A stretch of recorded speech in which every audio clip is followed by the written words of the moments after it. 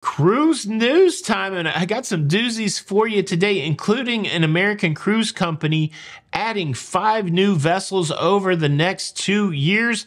Plus, which Florida cruise port do you think adds $6.1 billion to the Florida economy? And did you hear about the cat? A guest smuggled a cat on their cruise, and that cat became the target of a government targeted for termination. It's a feline tale. Cruise news and my views. Let's talk about it.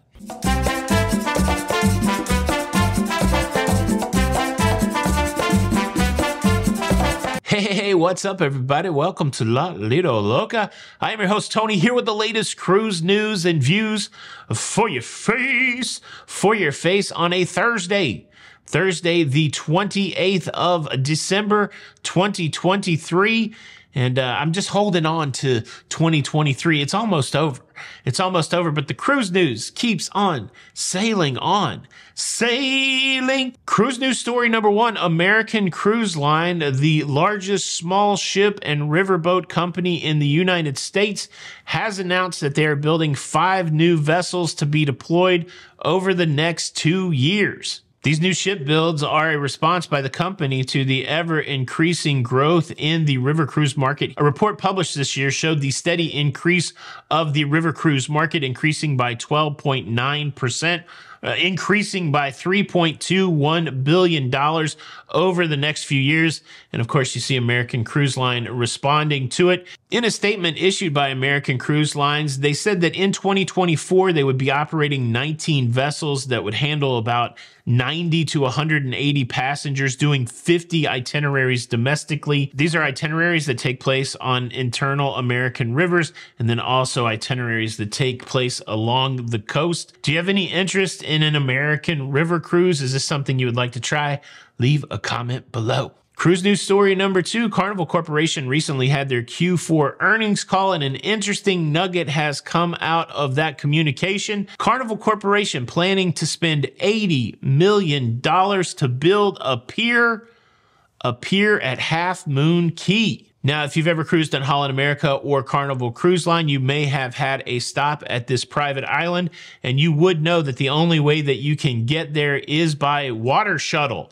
That's what they call it, or tender if you're old school. The only way you can get there is to get off the ship onto a smaller vessel and then motor your way into Half Moon Cay. Well, Carnival believes that if they spend $80 million and put a permanent pier at Half Moon Cay, that they will be able to get more cruise ships there. It's going to be a pier that's big enough and well-equipped enough to handle their largest cruise ships. And this should mean that more people can visit that private island at one time. And so $80 million, it's not an insignificant amount of money, but it's definitely an interesting piece of infrastructure that's being planned for Half Moon Cay. I know a lot of people that like Half Moon Cay. I've been there a few times.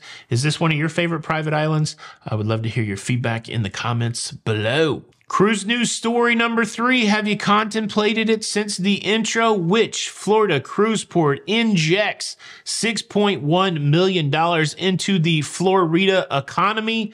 Well, it's maybe the second busiest cruise port in the world.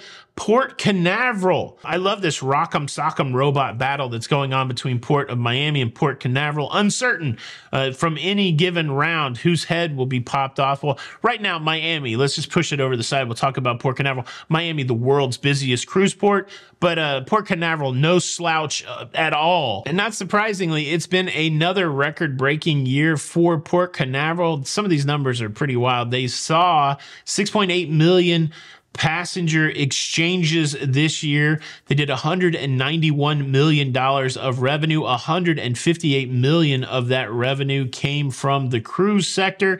And Port Canaveral's got this interesting side business over there. They got themselves a side hustle because of their proximity to the Kennedy Space Center, to the place where they launch rockets.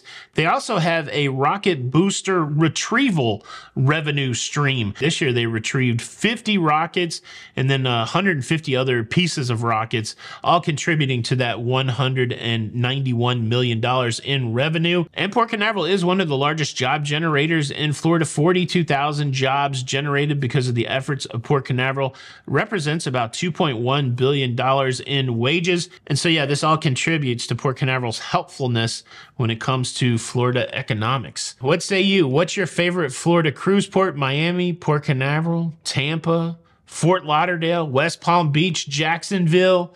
Where do you like to go out of? Leave a comment below. Now, I got to tell you about this cat that was discovered on a cruise ship that was targeted for termination. But before I do that, let me quickly invite you to subscribe. If you like staying up to date with everything going on in cruising, please consider subscribing with the notification bell on. That way you don't miss out on any of these episodes. We just crossed another milestone, 239,000 subscribers. That's, thanks everybody who is a part of the Loca fam. We would love to count you in that number as we make our way to 250,000. It doesn't cost anything. You get notified when the show comes out. Please be a part of the Loca fam. Hit that subscribe button, notification bell. A big thank you in advance. Now, I'd be much happier if this next story was about Felicia Hardy, the black cat, and it would be great if I was telling you some caper of how this cat burglar was trying to steal something off Royal Caribbean's Jewel of the Seas. But that ain't the case. It's about a cat named Ovi that some owner had snuck onto the Ovation of the Seas.